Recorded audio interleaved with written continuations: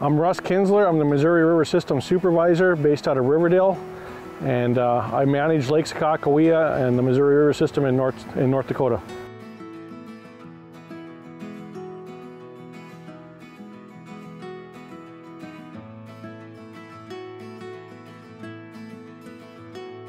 Today is our first day of spawning salmon this year. That process starts out here. This is Rodeo Bay on Lake Sakakawea, but it starts in the bays close to the dam and along the dam.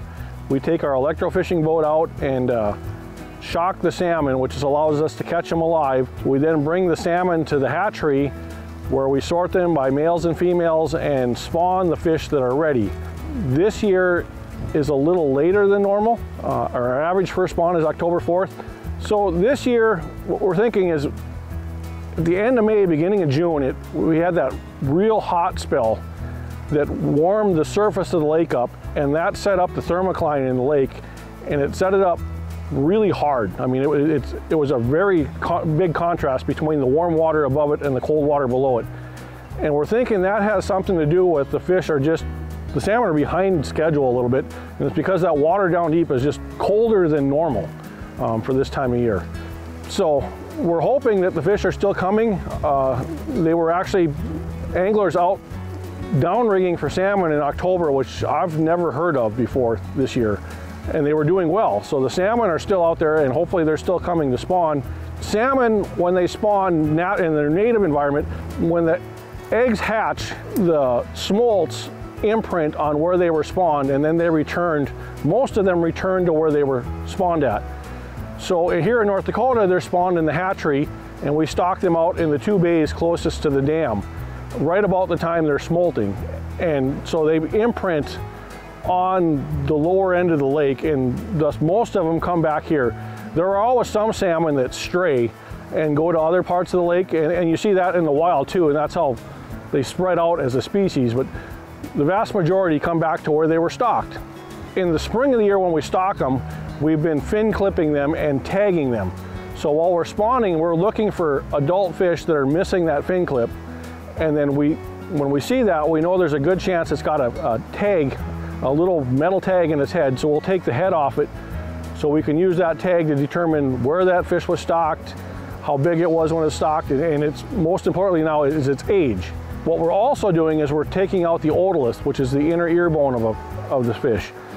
And we're working with that as an easier method of aging the fish and kind of phasing out of the tagging program and switching to this otolith aging. Not only are we spawning the fish, taking links and weights to see how they're growing and that, we're also now collecting the otoliths to age more of the fish. The bulk of our salmon from Lake Sakakawea, and then we've also collected some salmon in the tail race below Garrison Dam. The salmon come up the stream where the hatchery water is leaving the hatchery, and they swim back up that towards the hatchery, and we have a trap set up to collect them there. This year we are not using those fish as part of our spawn. South Dakota stocked some salmon from Washington State, and we want to be sure that those fish are truly disease-free before we start using fish from the Missouri River again. So we're going to monitor those fish for the next 3, 4, 5 years, and if they continue to be disease-free, then we will start using them again. Well, it's our first spawn, and I would love to say our salmon are looking great, but they are not.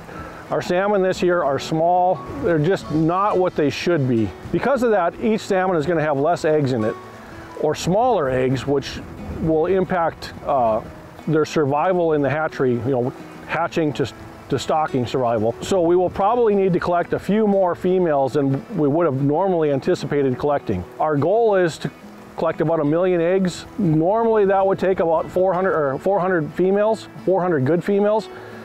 I'm guessing this year we're going to have to collect 500 or maybe a few more to reach that goal.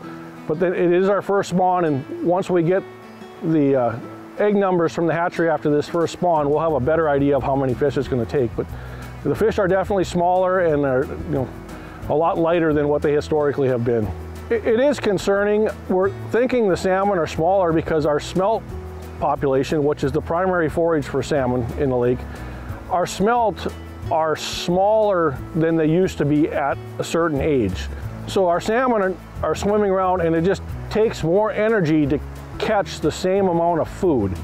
The reason our smelt are smaller is that as the reservoir is aging, it's becoming less productive. When you first flood vegetation, everything, that vegetation turns into food for plankton, and then zooplankton, and on up the food chain, and that includes smelt, which, you know, when they have more food, they're bigger. Salmon eat them, bigger smelt, they get bigger. So what we need is that productivity surge.